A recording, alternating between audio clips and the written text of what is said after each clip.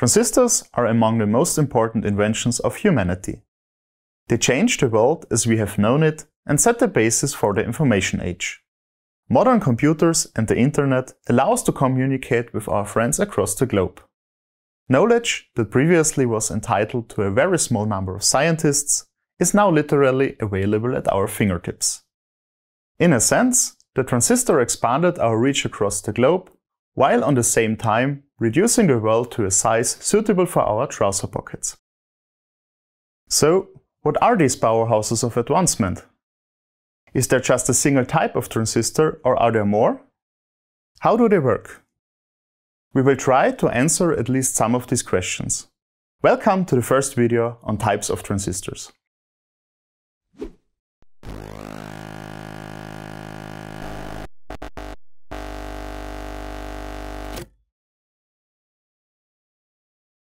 The bipolar junction transistor, or just bipolar transistor, was the first design put into operation in 1947. Since then, another type has taken over, but the bipolar transistor sure has earned its place in history.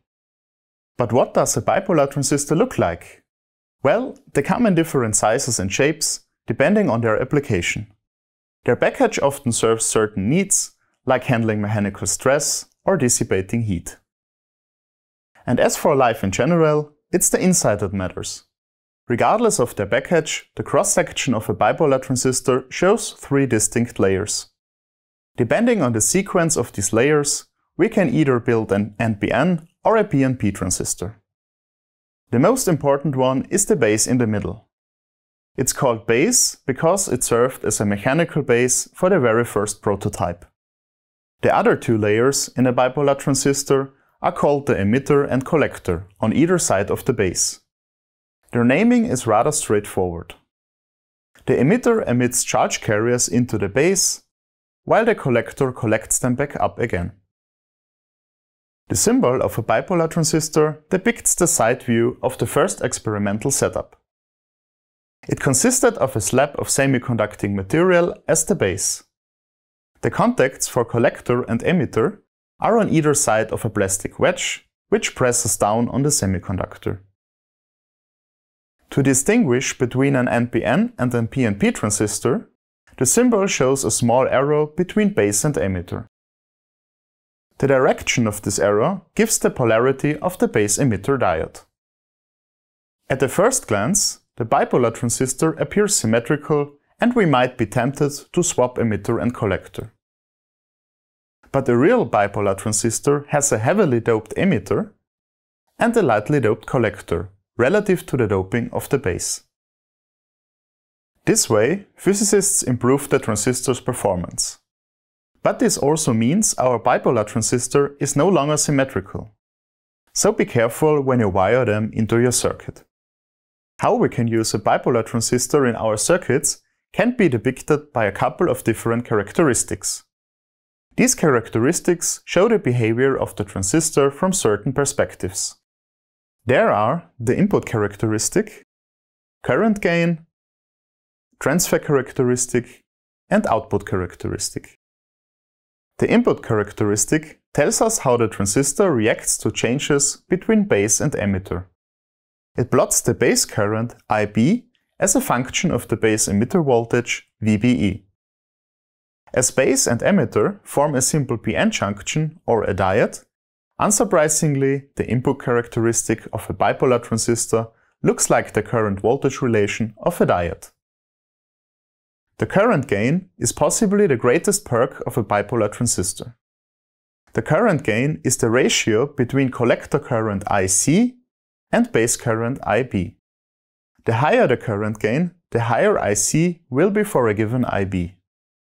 If we plot IC as a function of IB, we see a near constant slope at the beginning. This slope basically represents the current gain. A steep slope means a high current gain. Towards higher currents, the slope decreases as our transistor is no longer able to keep up and the current gain decreases. Next up, we have the transfer characteristic.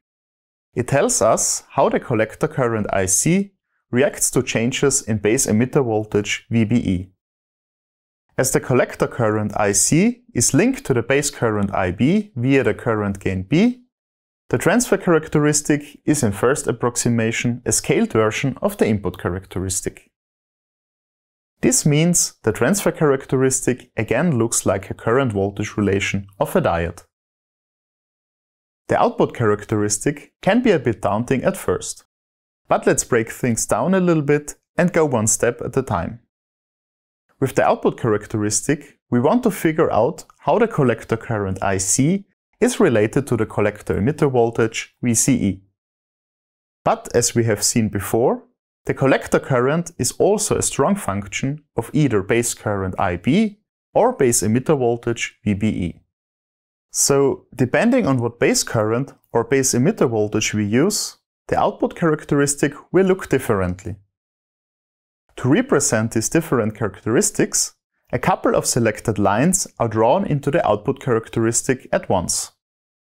Each of these lines belongs to a certain base current IB or base emitter voltage VBE. In fact, there is an infinite number of lines, but then things would become too crowded. If we apply a certain base current or base emitter voltage, we simply select one of these lines. This characteristics field can be divided into different regions of operation in which the transistor has different properties. Those are the cutoff region, the forward active region, the saturation region, and the reverse active region. One last note on the input and output of the transistor. This is just a convention to describe the behavior and is totally unrelated to any circuit's input and output. Of course, we can connect the transistor in any way we want it. In this video, we started to talk about some different transistors available, namely the bipolar transistor. Please be aware that we barely scratched the surface of it, but covering the whole topic in detail in one video would be beyond the scope. In the following videos, we will give a brief introduction of two additional transistor types, namely the JFET and the MOSFET. I'm Christoph with the Institute of Electronics. We hope you've learned something today, but anyways, thanks for watching.